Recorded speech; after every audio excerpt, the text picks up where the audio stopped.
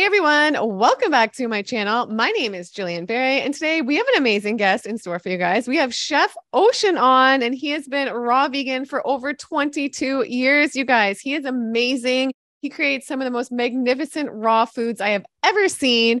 And we're going to hear his story. He's long-term vegan. So I like hearing these stories, how it's going and what he's learned. And this is really just going to be a great talk. So let's get right into it. Hey, Chef, how's it going? Oh, great. How are you? I'm amazing. So thanks so much for coming on. Raw vegan for 22 years. I would love to hear what first led you to this lifestyle. Yeah, absolutely. So I have, it's an interesting story, and I don't think it's going to be very typical because when I first went raw vegan, there were basically no resources. It was in the late 90s, and I was trying to figure out how to cure my acne. So I had not bad acne, but when I was a child, I had cystic acne, and I actually got into a medical book because of the severity of it. So I tried all kinds of different medications. Some people, would go on Accutane, but I went more with the topical solutions. But the side effects of it were pretty bad, and I didn't want to have to go through that with the rest of my life. One of them was I couldn't expose myself to sun because I was using Retin-A, and those retinoids. I got a second-degree sunburn when I was like 17. I had blisters underneath my cheeks from not understanding that, how sensitive I was to the sunlight because of this topical solution that I was using to control my acne. And it did control my symptoms. I didn't get any scarring from it, but I was also on tetracycline, which is a heavy duty antibiotic, and it yellows your teeth, and that's a permanent change. So what I found out was that diet was the biggest influence on my acne. And so I went online and researched as much as I could. I think there's literally one website at the time called rawfoods.com. And then I found another website called freeacnebook.com. And I think that's actually still up. And so between those two sites, I figured out that really what I needed to do was address my lymph system. Mm-hmm. And my lymph system was the main focus of why I was getting acne. And we can talk about that, more in depth if you'd like to dive into it. But I am doing a podcast this Friday on Fruity Friday with Ronnie Smith, where I will be going into, very technical terms of why that happens. But for now, let's just say that switching to a fruitarian diet alkalized my body, cleaned out my lymph system, and within about 2 weeks, I noticed a big difference. And this was after about a year or two of eating very strict, like vegan diet and still having acne. So that fruitarian diet just transformed me. And I got to tell you, the mental aspects of having adult acne, feeling self-conscious. I mean, there's literally no pictures of me between the ages of 17 and 27 because I was just so self-conscious about it. Dating, just all of that was just kind of like set aside because of the fact that I had painful acne. So I would attribute that small change, which actually transformed me into, following this lifestyle pretty much permanently. That was like a huge change in my life that allowed me to then build my self-confidence and then do more research into what exactly is raw vegan. And then that kind of blossomed into a larger lifestyle. Wow, amazing. And I got to say, you're almost 50, right? Yeah, I'll be 50 in a couple months. Yeah. Yeah, you look incredible. So the raw foods are clearly working for you. And I'm wondering when you transition like that to the raw foods and then you experience the benefits and everything, how exactly were you eating? That's a great question. So the diet that I always fall back on is cucumber, avocado, tomato salad. And that was what was recommended by this website to kind of reset the lymph system. And so that the cucumber, the avocado, tomato with a little bit of lemon juice, that's fruit, right? And then eating about 2 pounds of sweet fruit a day. It also advocated some other things. If you go on the website, you'll see it's freeacnebook.com, but they talks about eating raw egg yolks, but I was vegan. I didn't want to do any of that. So I supplemented with sprouts. So the main portion of my diet was really leafy greens, non-sweet fruits, including zucchini, and making little zoodles or just shredding the zucchini and things like that. And then a little bit of olive oil, some lemon juice, and then mostly fruit. After about 2 weeks, I noticed a huge difference and just kept going with that. So I started concentrating on juicing, like citrus fruits, grapefruit, lemon, orange juice, first thing in the morning. I used wheatgrass juice, put lemon in all my water, and just basically embraced fruits as much as I could. And I mean, within about 6 months, I dropped 30 pounds, and I didn't mean to, but it just went away. So yeah, the lifestyle was more conducive to also living more outside. So I had my own garden. I actually grew my own sprouts. I did like a little design with lentil sprouts and pea sprouts and grew my own wheatgrass, and then ate all of my lunches and dinners outside near my garden. And then would trade with other people in the community garden that I was with to get other vegetables and fruits from them. Like they would let their tomatoes overgrow, and I would trade some of that, or just ask for basil or, lettuce. And also sprouting a lot too, and sprouting them right directly in the sun, like sunflower seeds, lentils, mung beans. And that's pretty much how my diet is today. It works for me. Wow, amazing. And I'm wondering, when you first transitioned, do you remember if you felt full? Because I know a lot of people say, "Oh, I have a hard time with this because I'm never full." Did you experience that, or do you have any tips for anyone who has a hard time on the lifestyle because they feel like they always feel hungry? Yes, because that fullness feeling can lead to a feeling of panic, and that panic is like, okay, what do I do? How do I supplement? And then often people will just start eating potatoes or rice, and they're okay. I mean, when you're in the transitioning portion of it, your body's literally getting used to a whole new set of chemicals that it's ingesting. So when you're eating rice or potatoes, those need to be cooked, and those are chemicals that we're creating with heat. And some of those are actually addictive, like dairy and wheat they're opiate based. And so your body has to let go of that opiate addiction when you're doing that. So I would say, when you're first starting out not feeling full, feel free to feel full, but just be careful about what you're eating. So you don't want to eat fried foods. Those can be very damaging to you, but steamed vegetables, like lots of rice, for instance. But then once you get past that phase, there's a feeling of satiation that happens. And that satiation results from eating food that is now more nutritious, right? Because cooking destroys a lot of the nutrition in the food. So when you're actually eating, for instance, a very large salad, and you'll see this echoed over and over, like Raw Food Romance is a friend of mine, Lissa Maris, and her husband, they always advocate eating lots of food, right? Getting lots of fiber, and not having that feeling of, oh, I'm still hungry, but eating water-rich and fiber-rich foods. And that really helps a lot. So, but eventually your body will start to recognize, I'm getting nutrition. And then that feeling of fullness becomes secondary to, do I feel nutrified? Like, how do I feel afterward? Do I feel energetic? Do I feel like, okay, maybe this food doesn't taste as good anymore, which is a reaction that our body has to, for instance, eating tomatoes or cucumbers. As I mentioned, there's a certain point at which it just kind of stops tasting good. And that's your body's signal to say, okay, I've had enough of this food. So that feeling of being full is also linked to, I would say, almost a numbness, right? Is that many people will use food as a numbing agent, just like alcohol or drugs or anything like that, which means that there's other things in your life that you're needing to work through, needing to work on, maybe a relationship, for instance, or your job, or where you live, or anything that's stressing you out, maybe your kids or something like that.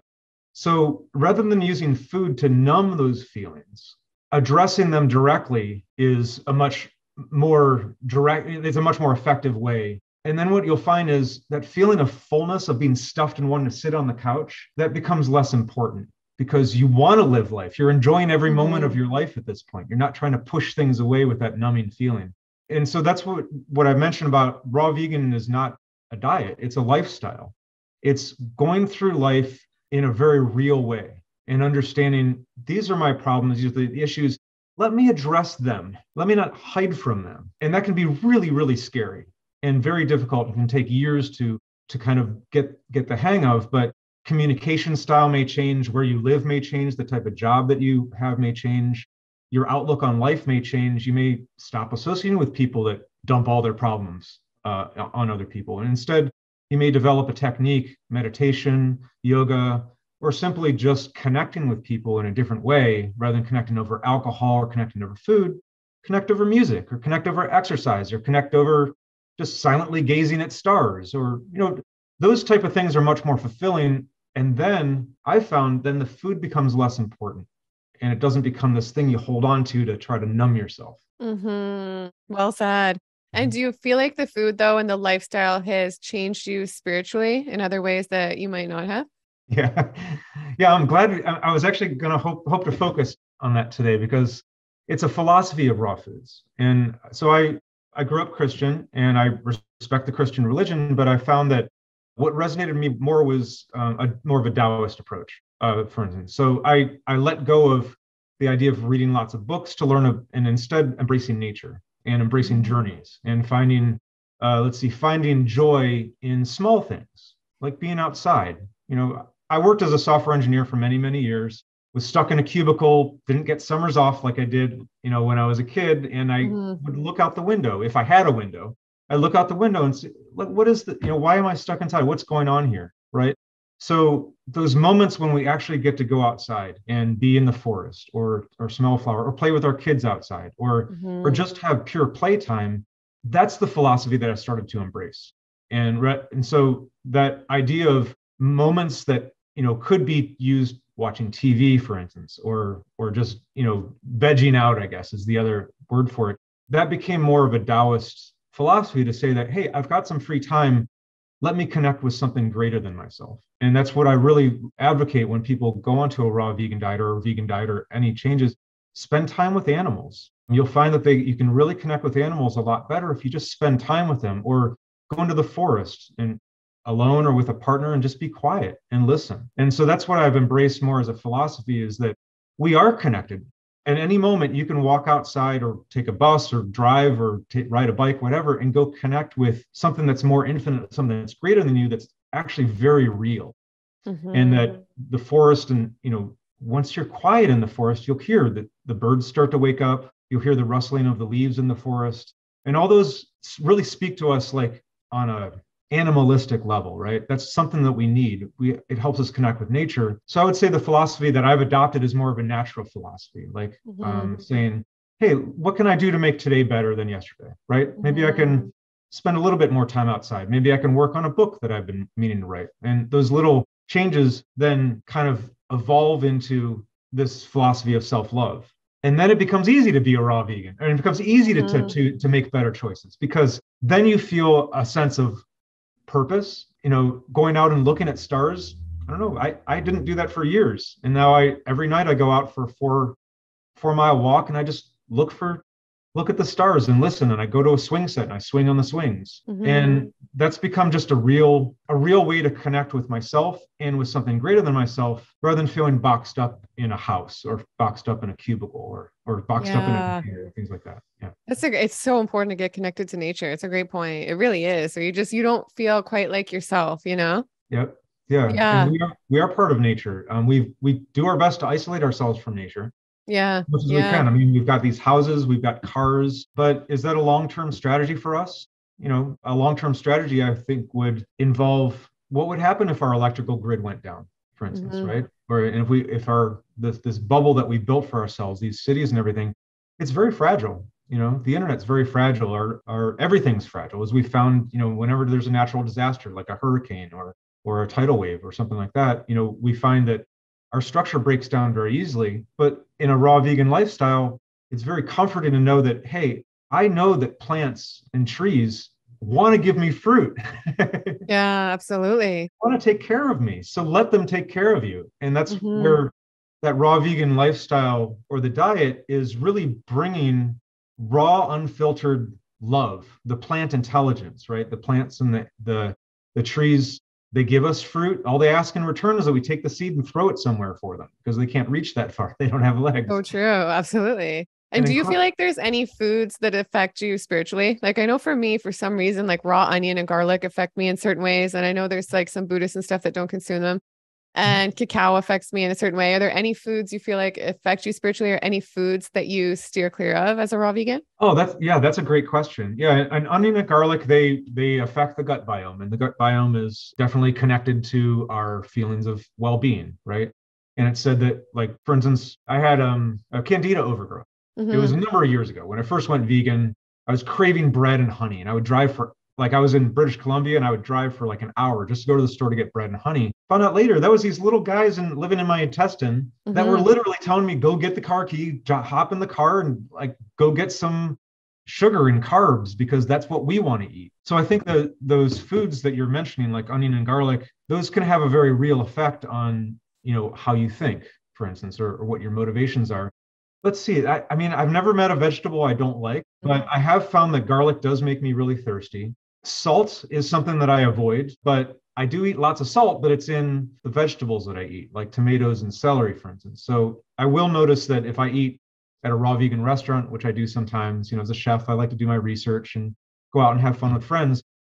I'll wake up the next morning and I have like bags under my eyes, puffy face, bad mood. And it's all because of that, like the water retention in your body. And my body's out of balance. And now I'm really, really thirsty. So I have noticed that some foods, like garlic and onions, they will make me pretty thirsty, but really just a sauna and going for a jog the next day, or even just drinking lots of water and eating a little less food the next day, and just really inundating myself with water fixes it up pretty quickly. But I haven't found any foods that really, really throw me off balance if I'm eating them raw. Yeah. Okay.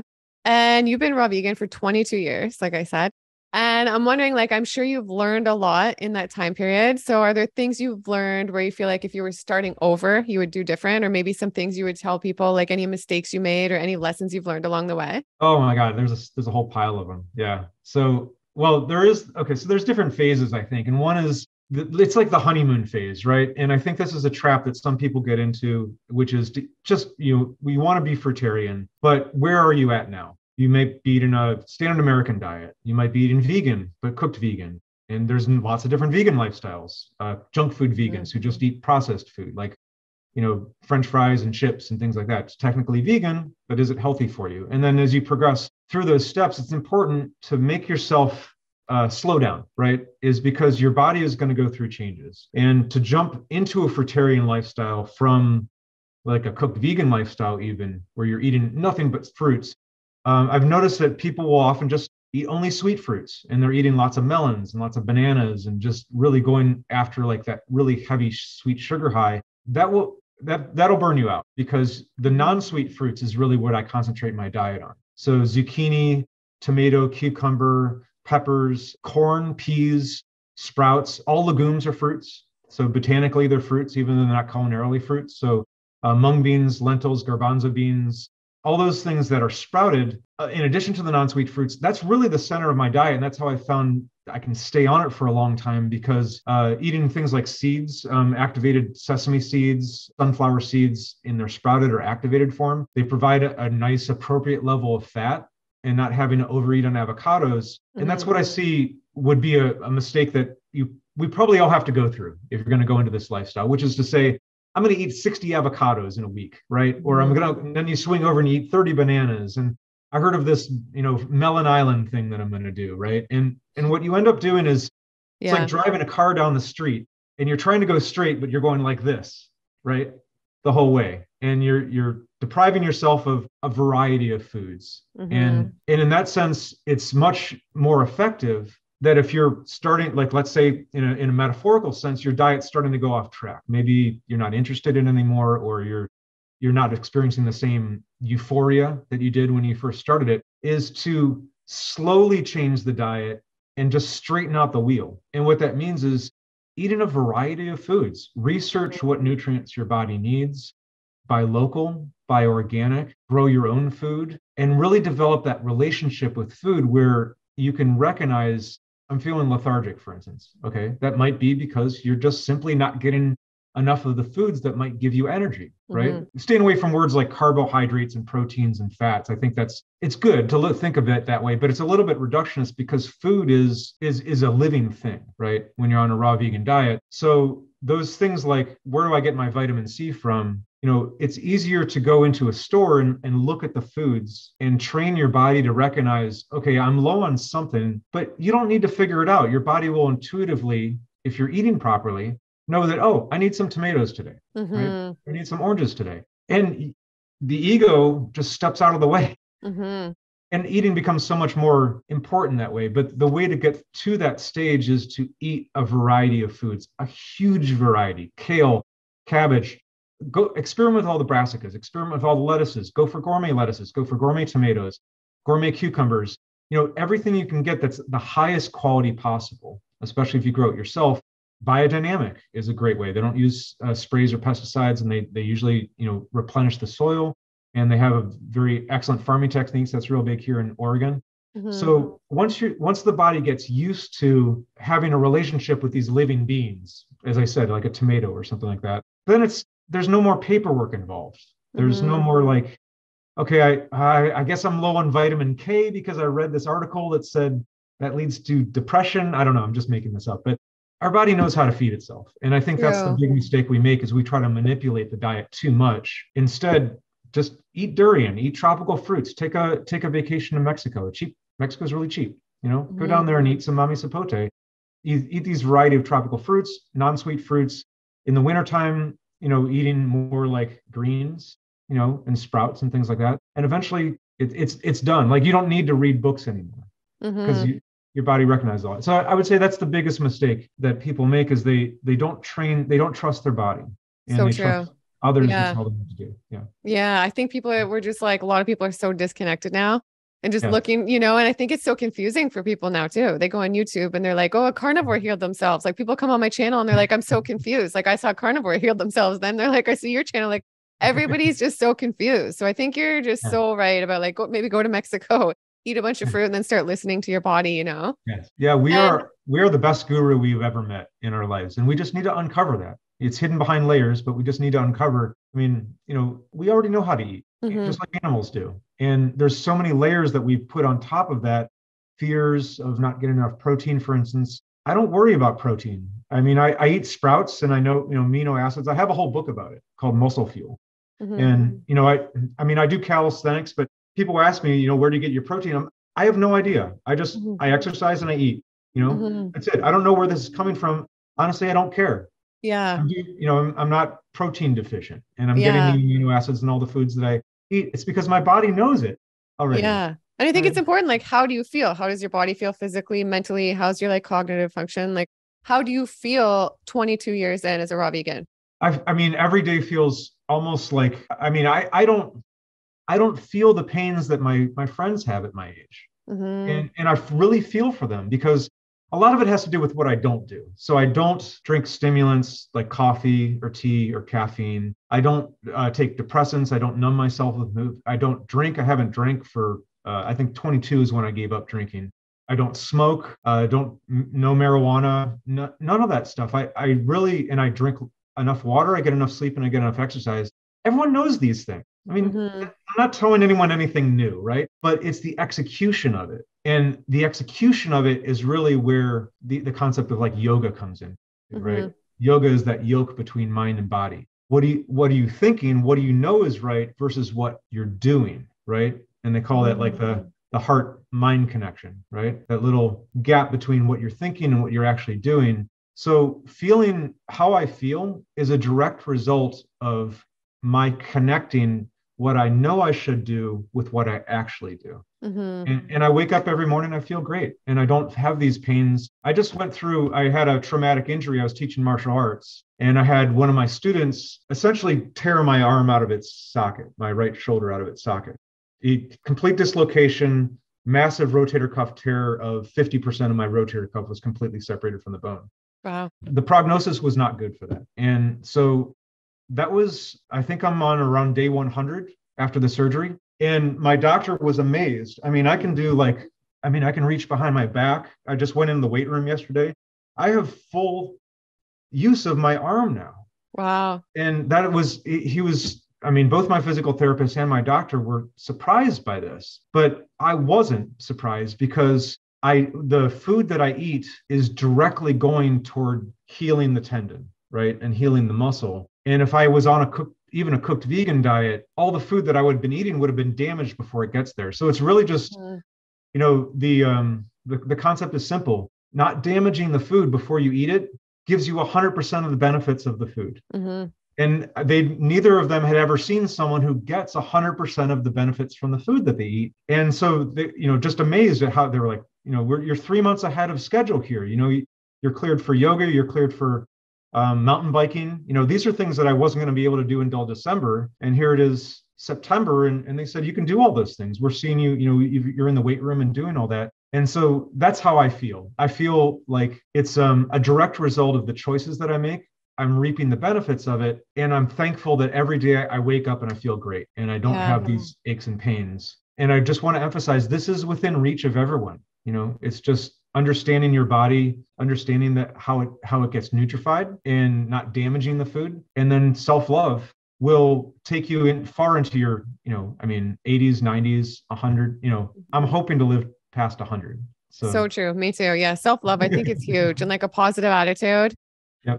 Yeah. And yeah, with the recovery thing, a lot of long-term raw vegans I interview with raw vegans, a lot of people say like that's why they went into it, like Chris Kendall and stuff, like because the recovery after injuries and stuff like that is just like a massive difference compared to if they were eating like cooked food. Mhm. And I'm wondering over the years, over 22 years, have you eaten cooked food at all, like here and there? And do you notice a difference in how you feel if you do eat it? Early on, I did. Yeah, like the first year or so, I'd had this hybrid diet that I called Indian food plus raw food Hmm. because I was going to college and I couldn't really afford to Yeah. do anything except eat at the Indian buffet. So I tried it for a little bit. Sounds like a good diet, Indian food and raw food. It sounds Yeah, I good. mean, Yeah. I make awesome Indian raw food now, Yeah. but back then I was like, well, it's only $6. Let me try like one meal of Indian food, and then the dinner was a salad and kale, carrot, tomato, just a massive juice with a big salad. And I tried some steamed sweet potatoes. For the first year, it worked okay, but then what I found is that if I spent a couple days not eating cooked food, and then I went back to cooked food,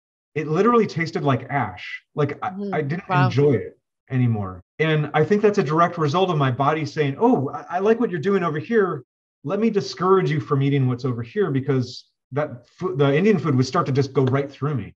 Hmm. And like an hour or two, not an hour later, but maybe 2 or 3 hours later, my body eliminated it, not like forcefully, but it was just gone and it didn't even want to digest it. So it was a decision that my body made it. And cooked food smells fantastic. I love the smell of roasted coffee or freshly baked bread. It smells fantastic, but it's the same sense as like I would go into a forest and smell a pine tree, right? Hmm. It smells wonderful, but I'm not going to like start eating the pine cones or eating the pine needles or anything.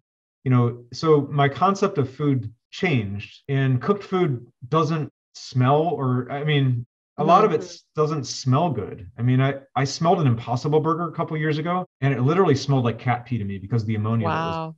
and I Wow. couldn't stand it. And so my body made that decision for me. It's not a decision that I made with my brain. I think, in the raw food world, people like Chris Kendall, Lissa, and Nate Maris, and I follow quite a few on Instagram. Raw Chef Yin being one of Hmm. them. My girlfriend Victoria, Hmm. who's Raw Veganza on Hmm. Instagram. She and I write recipe books together. And at this point, there's almost no excuse to say I would prefer cooked food over raw food if you've got some recipes under your belt, because the flavors are like sunshine compared to the flavors of cooked food. And Yeah.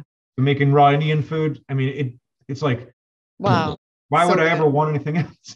Yeah. And how did you learn to become such an amazing chef? And maybe is there something that comes to mind if somebody wants to like try a cool recipe, but they're like, I can only do easy recipes? Is there something that comes to mind that's like delicious and easy?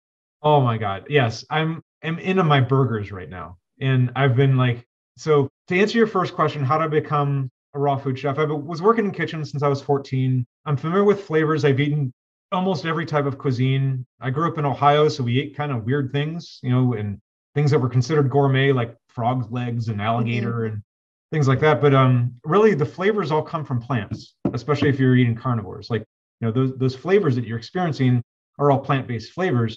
Hmm. So the raw chefing is really just embracing what is the essence of that flavor. Like, for instance, bread, right? Rosemary garlic bread, right? Who can pass up rosemary garlic focaccia bread, right? So what are the flavors in that? Rosemary and garlic, and then adding those to a neutral base. Like for instance, my bread recipe is coconut flour, chia seeds, and a little bit of psyllium husk to make it fluffy.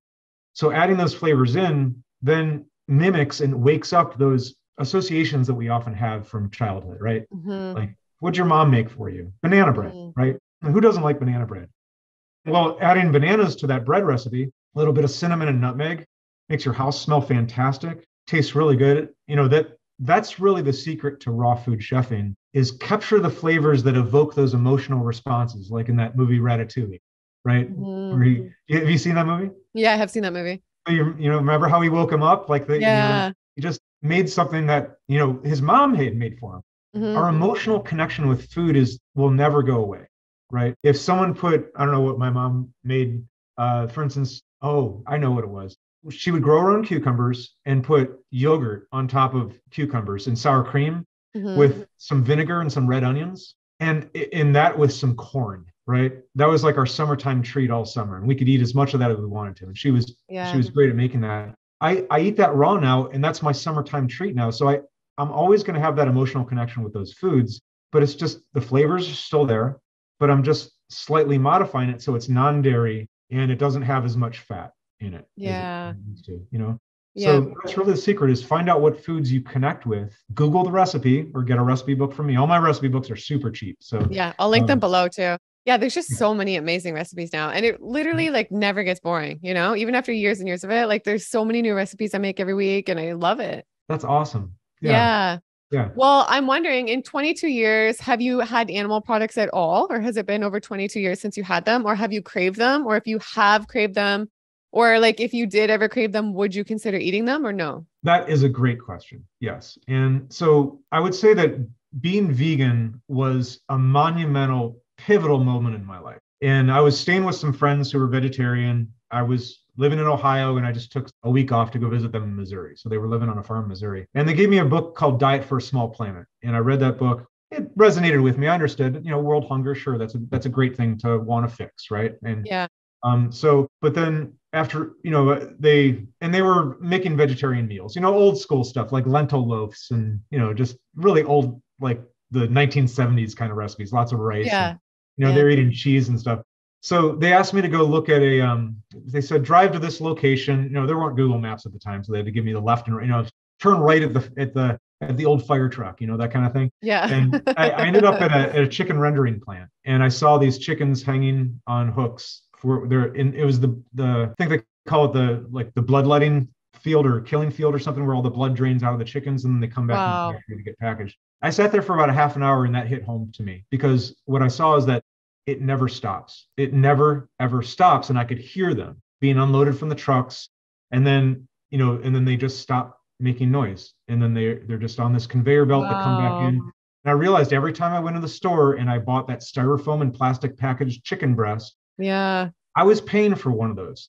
And Yeah. that philosophy just, it was like my perspective just changed permanently from that one experience of just sitting and watching, kind of like behind the scenes, what was going on. And it's probably different for everyone. I was in a relationship for about 10 years, and her moment was seeing a cow with a little number attached to its ears, like a little baby Mhm. cow. And she always said that was the moment when she looked in this cow's eyes and she said, "You're not a number," and her Mhm. heart connected with that. So I would say that, to answer your question, absolutely not. I do not view animals in the same way, because my heart connects with animals and with nature in such a way that my empathy level for watching animals suffering, or knowing that animals are, I can't even watch videos. Like, I have to Mhm. unfollow people on Instagram sometimes, because they're, in good, with good intentions, they're posting videos of animals in trucks, like pigs in trucks or whatever. I can't watch any of I that. can't watch it either. I can't Yeah. watch it. And I just think I think it's like so out of control these days. You Mhm. hear in the blue zones, they eat 90 to 95%, sometimes some of them 100% plants. And then if they do eat animal products, it's like a little bit. But you hear like, it's just, I feel like these days it's just like, I don't know, in North America, like where I am at least, like there's just, it's so excessive. Like people are having it like morning, noon, night. It's like, it's just, you don't like, it's so excessive, right? And it's just so many animals' lives are being lost, and it's so like unnecessarily excessive, I feel like. Yeah, and I would say my intention, and maybe we could share this together, is that how we view, for instance, how African Americans were treated in this country 200 years ago, right? And now we're still living through the repercussions of how we treated other people, 200 Hmm. years ago, right? My hope is that in 100 years, we're going to view the same as animals. We're going to be like, there was a phase at which we tortured and killed animals without any empathy for them. And that's my hope, is that our society will grow in a direction where that is now seen as like the most ridiculous thing we've ever done, because Yeah. it doesn't make any sense. But it really requires a change of perspective, because I grew up eating lots of animal products because it was fed to me, and then I was used to it, going into stores. But yeah, at the age of 24, I became vegan, and it opened up the whole idea of, I don't get sick anymore. I don't have to worry about those illnesses. I mean, you Hmm. could talk about it from a health perspective, right? Is that red meat is often linked to Yeah. a lot of health problems. But for me, the permanent change was that level of empathy, the heart opening moment of saying, I guess I would say, if you have a choice, right? let's say every day you have two roads that you can take to work, right? One of the road, you run over a squirrel or a rabbit every day, but you get to work on time. And the other road, you don't, right? You get to work on the same time. Like, why would you make that choice? What's the point of that? And in fact, I would say that the road where you don't run over the rabbit or the squirrel ends up giving you a much better quality of life. Yeah. Yeah, that's how I would put it. So, Well said. Animal products are I no mean, way. No you way. look great. You're really with it. Your mind is very sharp, and I can tell like it's really working for you. So I'm curious, do you supplement or no?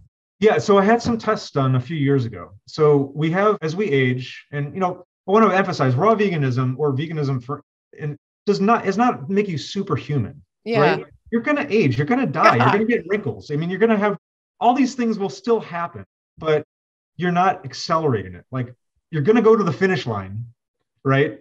Like if you want to extend that time, don't run toward the finish line, right? Mm-hmm. So I had some tests done. I was low in vitamin D, which is understandable because our capacity to manufacture vitamin D decelerates over time, right? Mm-hmm. Past your 20s. So the choice was either I lay out in the sun for half an hour, no clothes on, fully horizontal, so the sun hits me, and manufacture vitamin D that way, or I can supplement with a lichen, which I'm actually going to be going to Sweden in a couple weeks here to visit my partner, and she harvests vitamin D lichen Wow. from the rocks in Sweden. It's Wow. one of the few plants that actually manufactures vitamin D because we manufacture it. And if you get enough sun, you can get it, but it does become time consuming as you get older. And I looked at the supplements that I get. I ordered them off Amazon or something, and they're literally made from the same lichen. That's the source of it. So Wow. I supplement with vitamin D, and that was the only thing I was low in. Iodine levels were fine. My liver was working great. I mean, the doctor remarked that he would have been looking at the chart of a 20-year-old. Amazing. Yeah, Yeah, and I had my blood work done 3 months ago. It was all perfect, but I supplement. And you don't take B12? sometimes I eat nutritional yeast too, Yeah. but my B12, I mean, nutritional yeast is like a gray area, and it's fortified with B12. But it has a Um, lot of it in it. So, I mean, you do get, yeah, I know a lot of people don't like it, but you do get some nutrients from it. You know what I mean? You can't deny yeah, that. Yeah. yeah, yeah. And my supplements mainly take the form of like sea moss is a really big one. And I don't like the flavor of it. So I kind of hide it into a banana tahini smoothie. But I just ordered some off Amazon. I've actually never tried it before. Is it a very powerful? I was going to throw some in a smoothie. yeah, I mean, I would say even the way I look now, the last 3 months I've been in recovery. So I had a sling on for 6 weeks. I was kind of almost bedridden for 2 or 3 weeks. I gained about 6 kilograms. And I just got over taking it off, right? So the main thing was that I started concentrating on chlorella, spirulina, and sea moss. And Mhm. I don't know if you can see, but like, I don't know, maybe the light's too much, but my skin, like, it doesn't have any of the blotchiness that I had before. And I had a little bit of redness, and sometimes I would have some bumps down here and stuff. And actually, at Woodstock, people were remarking how good my skin looked. I really think it's because of those micronutrients. I mean, sea moss is reputed to have like over 100 of these micronutrients. Wow, really? Wow. Yeah, so I think it's, a raw vegan diet or any diet will get you to the 90th percentile, right? You've got most of your nutrients in there, but as Don Bennett, who's a well-known raw vegan advocate, and he was at Woodstock also, you really got to pay attention to your B12, your vitamin D, and your iodine. Hmm. And seaweed is a really good source of iodine, especially fresh seaweed that's not irradiated. But to get that last 5 or 10% where you really get that glow, right? And those nice clear eyes and that bright outlook when you first wake up in the morning and you're like, yeah, what do I want to do today? I believe that comes from the host of micronutrients that are most likely missing if you're eating just kind of a small variety of food. So I've kind of moved toward the seaweed as a supplement rather than eating the pills as a supplement. And I have noticed quite a difference. Yeah. Wow, amazing. I got to get more into sea vegetables. It seems like there's like so many nutrients in them and we really need them, I feel like. Oh yeah. Yeah. Yeah. Yeah. The ocean is, I mean, yeah. Yeah. Chef Ocean too, right? Yeah. Well, before you were raw, you said you were vegan, I think, for 2 years, right? Yeah. And you still had acne and some stuff going on. So were you eating processed foods then, I'm wondering, or was it just pretty like really clean cooked and you were still dealing with those problems? Yeah. It was actually, I wasn't eating processed food. So I wasn't eating like, checking, are Doritos vegan? Wasn't doing any of Yeah, yeah. that. you know, but and when you're younger, you can totally tolerate that. I mean, it's here's my tip for everyone as you age. 30 is going to be a big change. 40 is going to be a big change. And I'm waiting for the big change of 50. You're going to have to relearn how to live your lifestyle, right? You're going to have to exercise more. You might have to eat differently, right? So when you're in your 20s, there's a lot of forgiveness. But my diet at that time was really kind of almost all organic. Out of a co-op, I was eating, I think there's a company called Fantastic Foods that makes like a hummus mixture with TVP in it. I was eating seitan, I was eating bread, kind of like what other people would look at as, wow, that is super healthy. But the problem with those foods is that they were irritating me on a cellular level, and especially the bread. I mean, everyone talks about gluten intolerance. I won't get into that. I don't really have that much of an opinion on it, but I don't eat, I let go of gluten pretty soon after becoming vegan. But I believe that anything that's difficult to digest is going to take energy away from the rest of your functions, like your energy levels, of your enthusiasm levels, how much you sleep. You only have so much energy that you have to work with. The more you eat, the more energy you have, the more exercise, the more energy you cultivate. Of course, breathing and yoga, those all help cultivate energy. But at the end of the day, your lymph system is only given so much energy to work with. And if some of that energy is diverted toward digesting hard to process foods, and in my opinion, cooked grains are very difficult to digest, right? Wheat, dairy is very difficult to digest. But I was even eating, like, as I said, TVP, which is a processed food, that's tofu and soybeans. Anything cooked is also going to be damaged. So it's going to be chemically altered by heat if it's not already been irradiated and damaged by the processing of it. So your body can't use that stuff. If you're creating chemicals through heat and through processing your food by, first thing you do is you take this perfectly great, spinach or whatever, and you saute the spinach, right? That creates a chemical reaction. It's called the Maillard reaction. It's a browning reaction. And your body can't use any of that. None of that is nutritious. We use it for flavor, right? And that's considered like the art of cooking is getting the flavor out of the food. So your body has to separate that out from the stuff that's actually good. On a raw vegan diet, much less energy is diverted toward kind of sorting what's damaged and what's not damaged. I mean, we eat oxalates all the time. Those naturally occur in food. You can't use those. Your body needs to take them away. But the amount of energy used in digestion is far less because we're not intentionally damaging the food, right? By frying or cooking or sauteing or baking or chemically altering it with heat. 115 degrees, as you know, is the magic number, around 42 degrees, 44 degrees Celsius. So that means there's more energy left over for other things, for doing repair work, for flushing out, we toxins, for instance. That's kind of I know South Park made fun of that a long time ago, and I've even seen like shows where they say, what are toxins really? But we bring in things that our body can't use for nutrition, and we breathe it in all the time. We get it in our foods. So your body needs to be able to filter those things out. But what's left over at the end of the day is things that you can use to play with your kids. That energy, things that you can use to do exercises, do meditation. Like I said, to work on that book you've always been wanting to work on. Or to just go play outside and just have fun, or just, anything that you want to do, you have more energy for that, right? So letting go of the processed foods, even though you can in my opinion, be healthy enough, right? Eating a cooked vegan diet. If most people think I'm doing enough, I'm happy with my life. If you're happy with your life, there's no reason to change, But if you really want to get the most optimal enjoyment, the most energy that you can out of your day, it's to divert as little of your energy as possible. Digestion and the enzymes that are present in raw food help you digest the food. If you heat those enzymes up and kill them, well, you've got to do more work now. And that's really the essence of raw vegan diet is you're just doing less work to digest your food and you're getting more benefit out of it. So if that's something you want to do. I think it's such a misconception that some people think like it's so hard to digest the living foods. I mean, that's why I went into this, because I had such bad digestion, and it totally fixed all of that. Like the foods just digest so quickly, so like in such harmony. It's just so much better. Yeah. So you found that it was digestion the reason that you went into it was one of the main reasons. I had a lot of issues going on, like panic attacks, major depression, back acne, chest acne. And, but my digestive system was the main reason. It was a mess and no one could figure out what was going on. I went to so many doctors. One doctor was finally like, maybe you have celiac. So I was like, what's that? I went home and then I removed gluten. And I felt like a new person within 24 hours. I was like, holy crap, how can something be affecting me like this? Like you don't really realize until you remove it, right? Yeah. And I was like, whoa, I didn't even realize I had all kinds of brain fog until I removed that. And then that's when I really realized like how things affect me. And that's when the journey really started for me. Wow. And so how do you feel now? I feel great. I feel really good. So Like, in terms of what you eat, like are there any yeah. trigger foods for you that you have to avoid at this point? Well, I would say like onion and garlic, they make me a bit more angry and a bit more aggressive. So I Mhm. started researching that, like I was talking about, and I see like a lot of people have the same effect. Or raw cacao Yep. seems to have like a negative effect on me because it like stimulates me so much. I had some at my birthday a couple weeks ago, but it stimulates me so much. And then like I can't sleep and then like I come down like a drug. So that's not for me. But otherwise, like I think it works because I eat a lot. Like I eat a lot of calories, like you were saying, like Nate and Lissa do.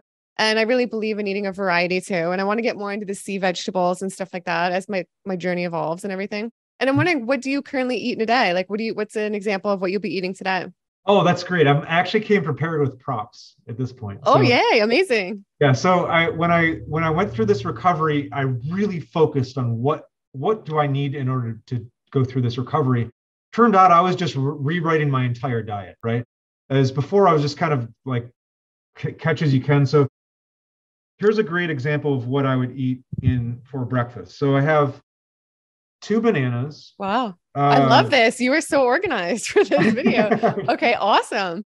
yeah, I have two bananas in here. I have a handful of Thompson raisins, biodynamic raisins that I found here. I have some activated tahini, which is soaked tahini first, and then it's ground in a tahini. I have sunflower sprouts that I made myself. Just took some organic sunflower seeds, soaked them overnight, let them sit out for a couple of days and rinsed them a couple times, and then buckwheat. So I sprouted the buckwheat. It's a complete protein, and that's really what this breakfast is focusing on: is how do I get amino acids and protein in order to make this recovery happen. I literally couldn't brush my teeth a few weeks ago. And then just Wow. focusing on this diet, now I've got all this great tendon strength and muscle. This is my breakfast. Sometimes I'll make a smoothie that's really similar to it. That'll be banana and tahini, and then chlorella and spirulina with Mm-hmm. some sea moss in it. I said I Mm-hmm. don't really like the taste of sea moss, so I throw a date in there to try to cover it up. Mm-hmm. But I'm getting used to it. And then lunch for me will be oh, okay. I got more props. Hold on. Let me get it. Amazing. I love it. So lunch would be tomato, and then I have cucumber, and I have avocado and lime. I love showing off my food. Okay, let's see. All right, here we go. Went into the kitchen behind me. So this is a dry farm tomato. So Wow. I'll cut that up with, this is an avocado. I eat avocados sparingly, like maybe one a week, but I don't really need the avocado, but today's an avocado day. Yeah. And then I have these locally grown Persian cucumbers, little mini cucumbers, which, Those are great. I love those too. yeah, so I'll cut those up. And then I'm trying a new recipe today, which has beets in it. So I do eat root vegetables. And so I have a golden beet and I have a red beet here. Mm-hmm. And then I'll cut that up with Anaheim pepper. You notice it has a little bit of red on it. I tried to get the reddest one I could. And then a lime. So I'll just chop that up and make a nice salad for lunch. I got two giant ears of local corn that I got for pretty cheap. And so I'll just eat the corn right off the cob. And then dinner is usually arugula salad with some more tomato. And then let's see, what else do I put in there? Local lettuces and just as much as I can possibly get. Sometimes I make Mm-hmm. coconut wraps. And then, all right, I got one more thing to show you. Okay, so this is where the gourmet stuff starts to happen. So if I'm still hungry after all that, which is pretty likely, today's a work, I think I'll be running a few miles today. Yeah. So I made these burgers. So this is where these I don't know how appealing that Wow. looks on camera, but Well, and the food on your Instagram page too, all your food just looks like next level. Wow. That's cool. thanks. Wow. Yeah, I've been working on my plating techniques, but so this is carrot, onion, celery, shiitake mushroom, about half lentil sprouts with some soaked flax seeds and some sage and parsley and cilantro. A Wow. little bit of rosemary in there. I just chop it all up and then make them into burgers, dehydrate them. But I don't dehydrate them. I make them just so they stick together. So they're Yeah. still really moist. And then I have a barbecue sauce. And I think this That is looks so good. sun-dried tomatoes and fresh tomatoes with a little bit of jalapeno in there and some lime juice. And I think I actually made that for Woodstock, one of Chris's recipes. So I'll eat that on a lettuce leaf, and then I might eat 6 of those. I mean, I love sprouts, and I can't get enough of them. And I just keep eating until it stops tasting good, and then Yeah, I'm they're so done eating for the healthy. day. Yeah. So Have there you you go. ever So that's thought of what I'm opening eating. your own restaurant? I do pop-ups. I'll do Okay. festivals and pop-ups. I don't like being tied to a restaurant. I travel quite a bit. Yeah. So what I found which is much more beneficial than a restaurant, and I love restaurants. Olak and Wild Living Foods, Peace Pies Raw. Those are some of my favorites. Que Sera Sera in San Francisco. I've literally almost gone to every raw vegan restaurant in the country. Arnold's Way, love that.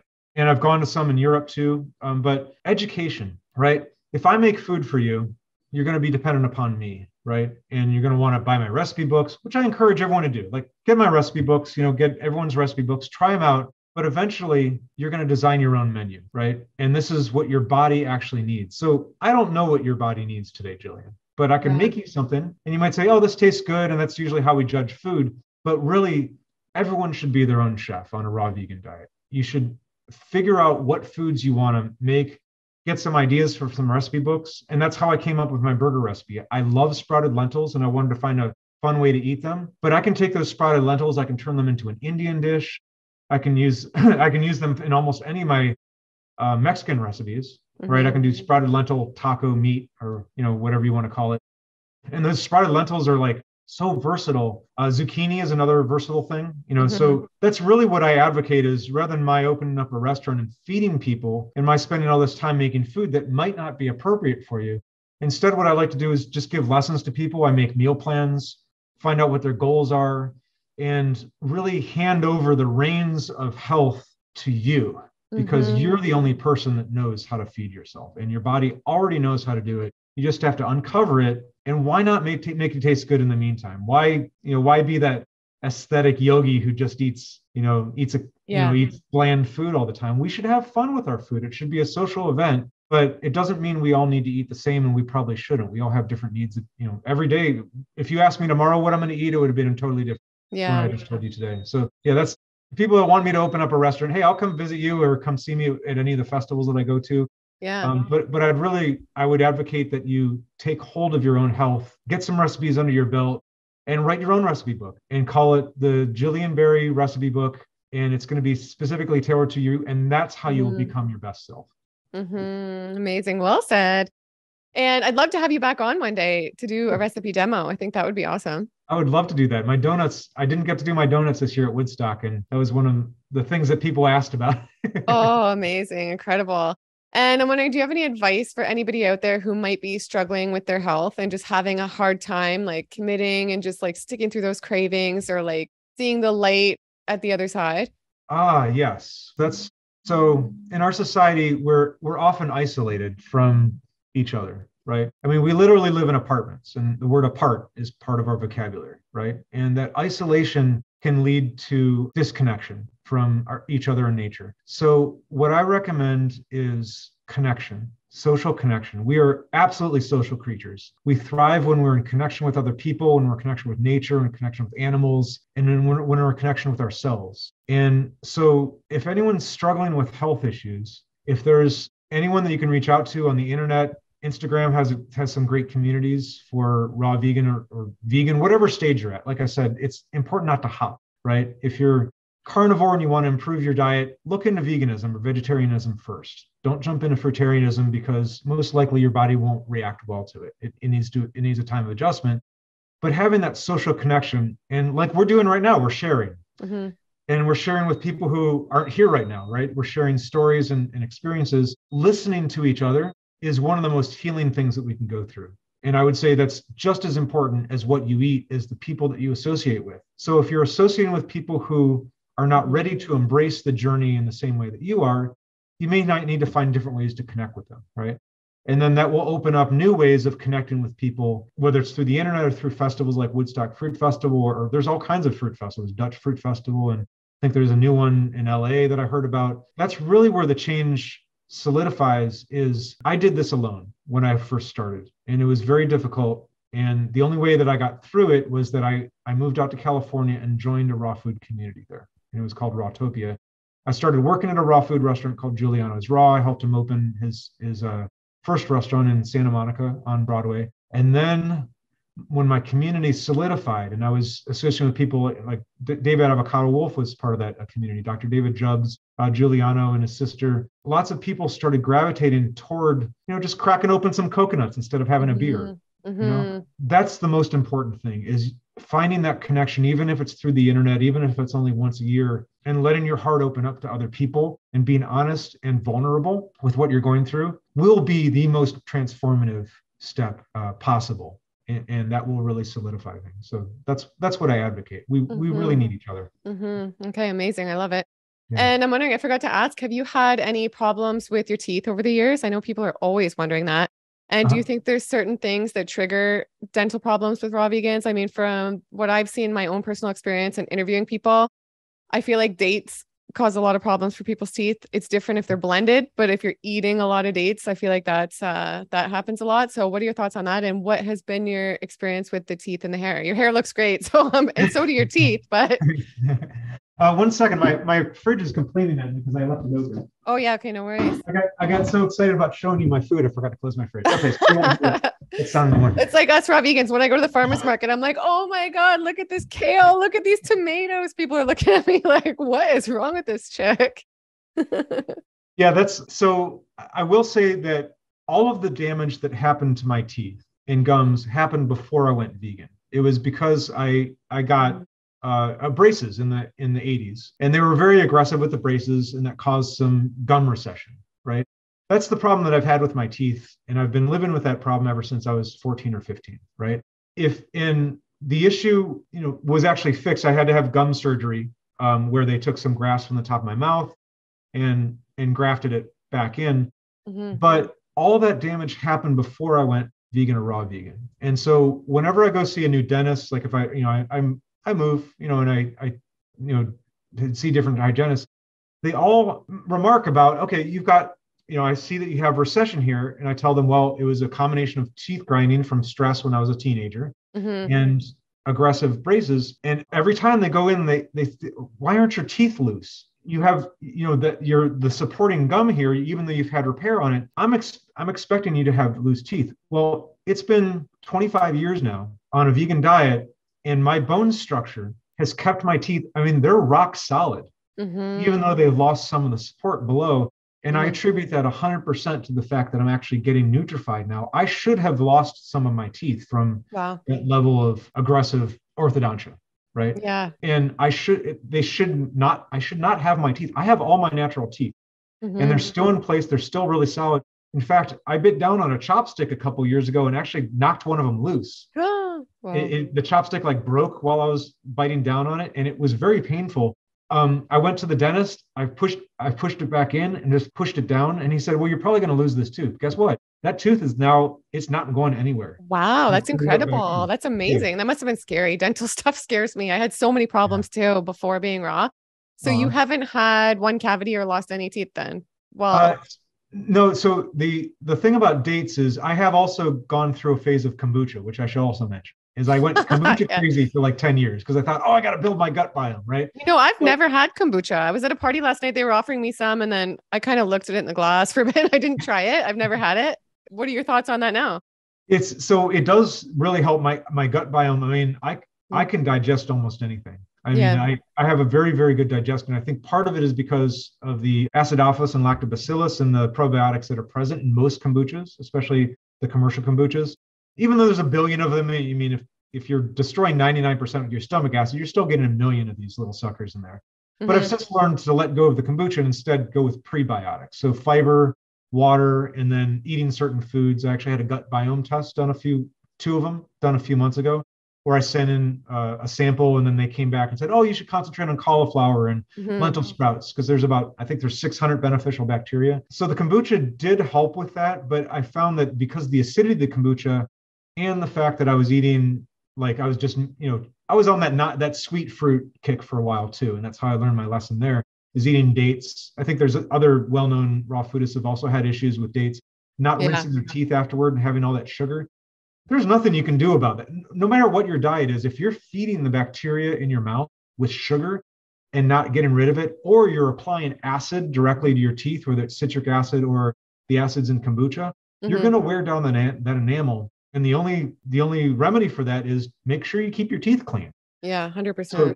So my dental hygiene is like, I brush my teeth and floss my teeth every day. I'm very religious about that. And I have nice, strong, straight teeth. And they, I don't have any issues with alignment or anything like that. I don't have any jaw issues. And I think a lot of it has to do with just the fact that that's separate from your diet, right? Yeah. That's the law of the land. You got to brush your teeth. You got to floss your teeth. Yeah. And It I think doesn't that's a matter great what. tip after dates to like rinse with water really good after dates and floss. Like don't brush your teeth right after eating them. Yeah, once you're done eating your food, just clean your teeth. And Yeah. so Victoria, who, I'll be visiting her in a couple weeks, she always carries like a little dental pick with her.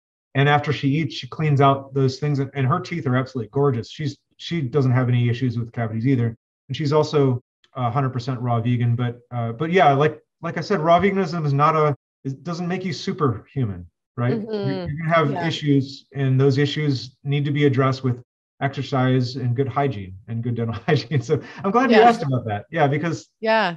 I think that is maybe something I want to address also, is that sometimes people go into a raw vegan diet thinking that they're going to become invincible, right? And that they don't need to do these earthly things anymore. They can go to Hawaii and live in a treehouse and a shoe, not have to use toothpaste or toothbrushes anymore, and and not have to do, like, they become more like spiritual, like I would say overly spiritual but less grounded, right? And I don't know if you've seen that with some people, where they kind of adopt a philosophy where they say, oh, I don't need to do this maintenance on my body because it will take care Yeah. of itself. Oh, I have. Yeah. Yeah. Yeah. Yeah.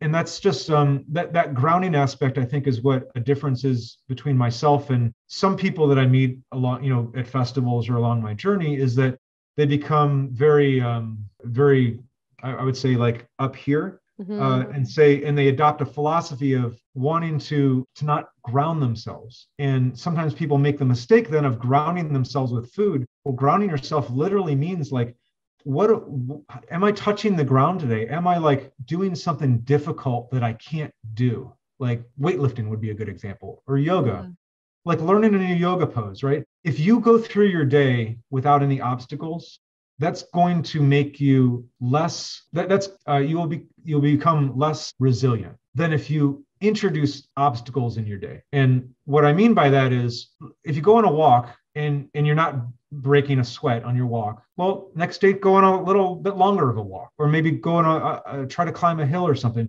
Get to the point where things are a little bit difficult, and that's a very grounding technique, where try a new yoga pose, get a little farther down into your yoga pose, or if you're weightlifting, or I like rock climbing, like try something that you're not good at, learning a new instrument, and understand that journey, that it's a Taoist philosophy, is that the journey, not the destination, is what we're here for, right? And if that journey presents challenges to you, you're going to become more resilient, more grounded, and then you will adopt more of a realistic philosophy toward life, which is to say, my attitude towards my teeth isn't going to make as much of a difference as me actually brushing them, right? And that's what I'm getting at, is that we can have intentions, but unless those intentions are grounded in our three-dimensional reality with actual actions, those intentions will not be as effective as actually taking the time to do your exercise, or actually taking the time to hug someone or tell someone that you love them, right? Verbalize that. They can't read your mind, make eye contact with people, do something that's difficult for you,